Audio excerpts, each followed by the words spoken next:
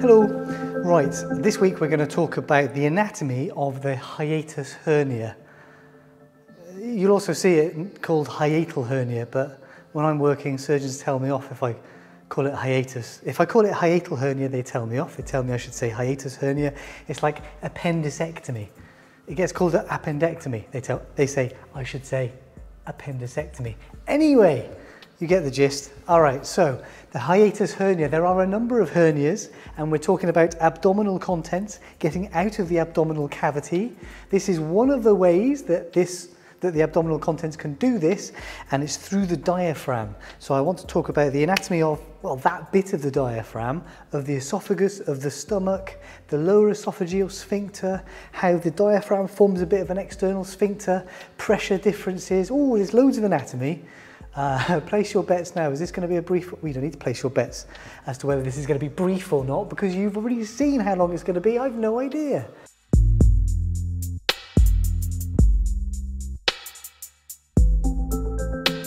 All right then. Oh, didn't get a good squeal going. That's a shame. Straight into the anatomy. So we're talking about abdominal contents leaving the abdominal cavity. It's surrounded by a wall of muscle, essentially, holding it all in. How might it escape? Well, in this case, with a hiatus hernia, we're talking about a hiatus. We're talking about a gap in the diaphragm. So take out the liver, take off the greater omentum. Here's the stomach. Now look, the stomach, esophagus, diaphragm, esophagus, thorax and abdomen. So the esophagus is passing between the thorax and the abdomen. There's a potential weakness here. Consider the pressure differences. As you breathe in and out, the pressure inside the thorax changes, but the pressure is largely negative. That's what draws air in. You create a negative pressure inside the thorax, inside the lungs.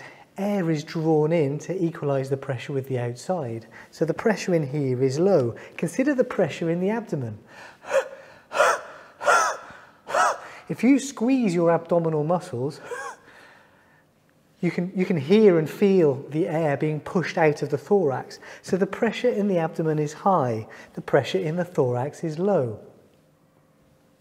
It's an idea, isn't it? So if the esophagus passing between the thorax and the abdomen is a potential hole, weakness, gap, by which high pressure stuff here can get pushed into a low pressure area, that's what we're talking about. This is a hiatus hernia when exactly that happens. So what gets pushed into the thorax then?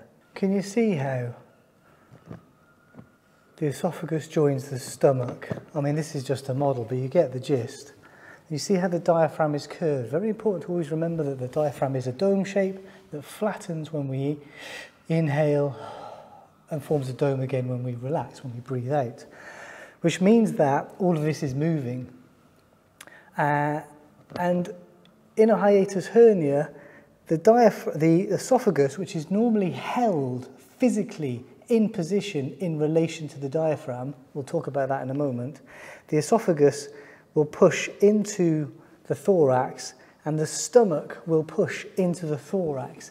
And it can do that in a couple of different ways, so we have a few different types. Now we need to talk about sphincters, as I said, because we're thinking about different pressures. We've got to think about the pressure in the stomach, in the esophagus, swallowing, that sort of thing. All right, the sphincter mechanism here is really interesting.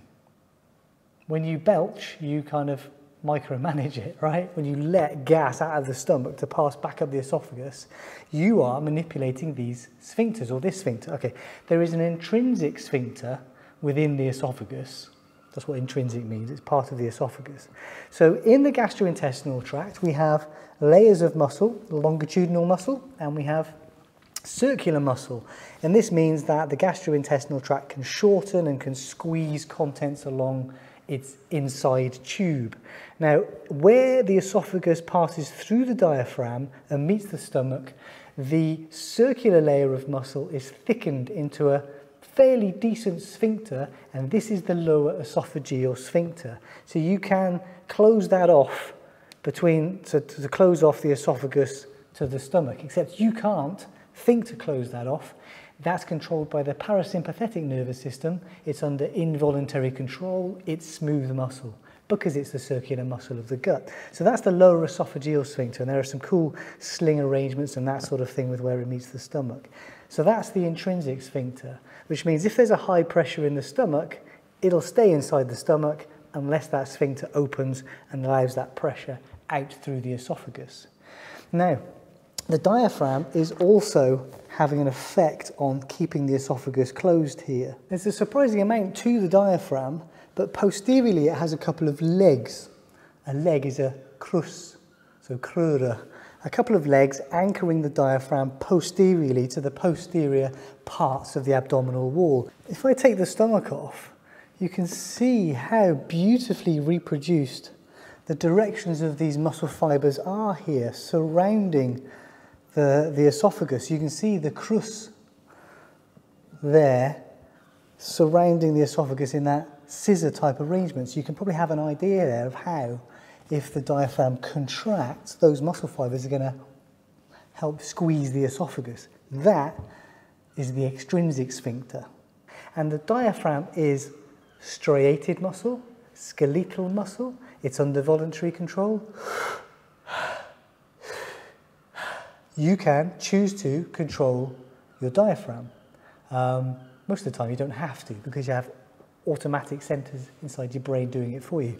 But you can move the diaphragm if you want to. So here we have an extrinsic sphincter and an intrinsic sphincter. And the fascia, seagulls are really going for it, the fascia of the diaphragm blends, links, ties into strongly, physically, the layers of the esophagus, anchoring the esophagus to the diaphragm. This is the phrenoesophageal ligament.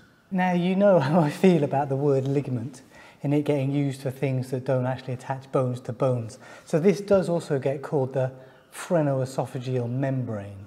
It's the fascia, the connective tissue sheet covering the diaphragm, blending, diving into the esophagus to anchor it. So this anatomy seems like a good idea for a couple of reasons. One, shouldn't cough these days, it frightens people. But if you take a rapid inhalation, a rapid deep breath, the diaphragm is going to rapidly contract, squeeze the esophagus and close off that potential weakness, that potential gap between the abdomen and the thorax. Is going to close off that hiatus. Really, really useful when you cough and sneeze, which tend to be rapid inhalations and rapid exhalations. So the diaphragm it's doing something useful here and helping manage the pressure between those two spaces. Number two, that phrenoesophageal membrane is keeping the esophagus. That sphincter we talked about, that lower esophageal sphincter, is a few centimeters long, and look at the angle here that it's running through. It can take a couple of centimeters to kind of pass through the diaphragm, even though the diaphragm is a fairly thin for a muscle layer. But the phrenoesophageal membrane is keeping the esophagus anchored to the diaphragm. So as the diaphragm moves, these things move with it. But this being a connective tissue, you may well be aware of what happens to connective tissues as we get older and what happens to the fibroblasts maintaining those connective tissues. Short answer, they don't do as good a job. We see that in our skin as we age as the most visible form, but it's happening throughout our bodies.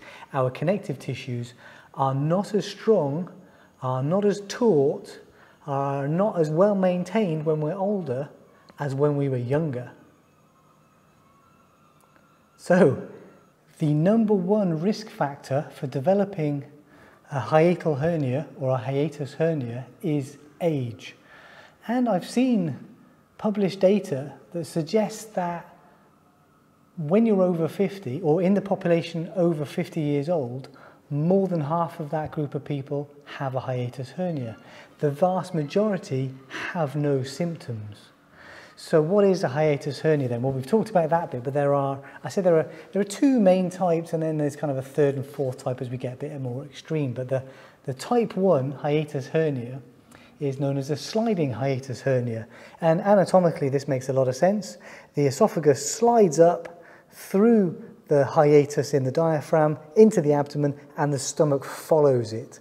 So the stomach passes through the hiatus in the diaphragm. That's a sliding hiatus hernia because we're no longer well anchored.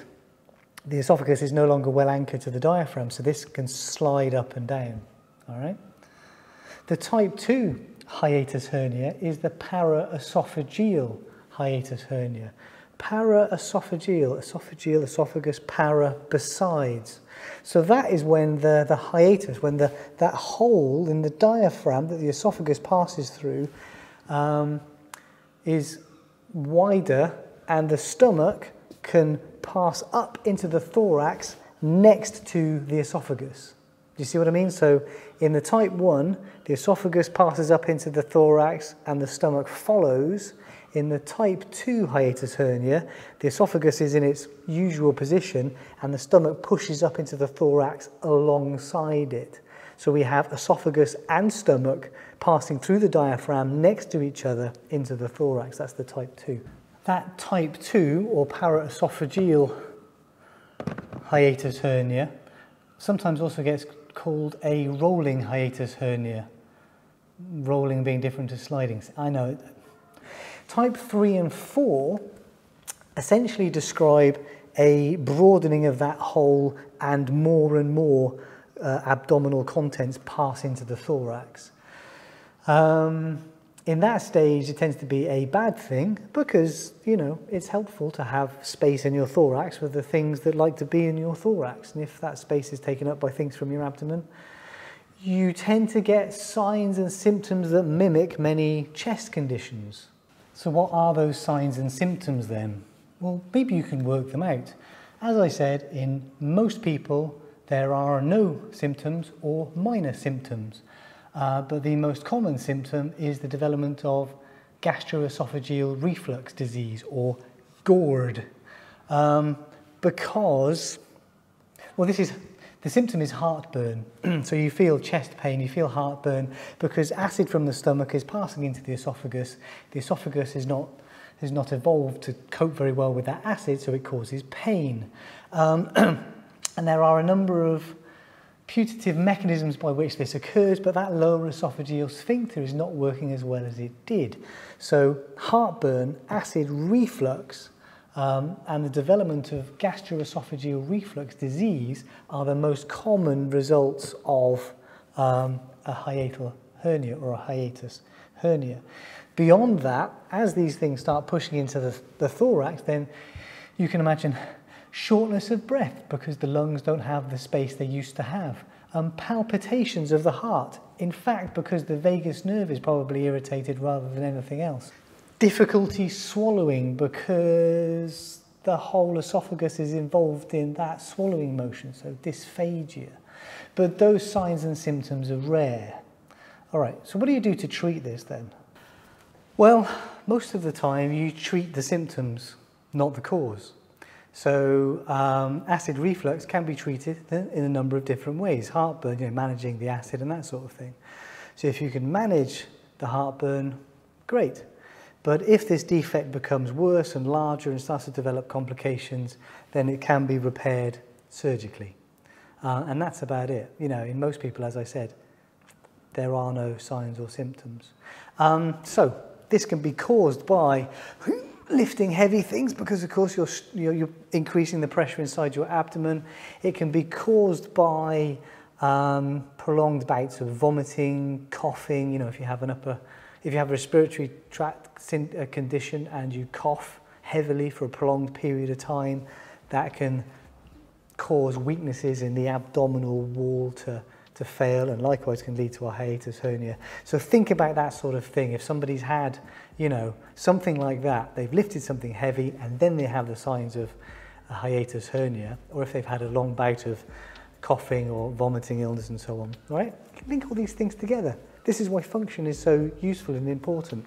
And that's why I went into the detail about the sphincters down here, not just because the anatomy is really cool. You often don't think about it, but it's really important. Again, another bit of our body that we take for granted. But when you understand this anatomy, you can link all the other bits together, better understand what's going on, and better fix it. Anyway, there we go. That's it. The anatomy of a hiatus hernia. See you next week.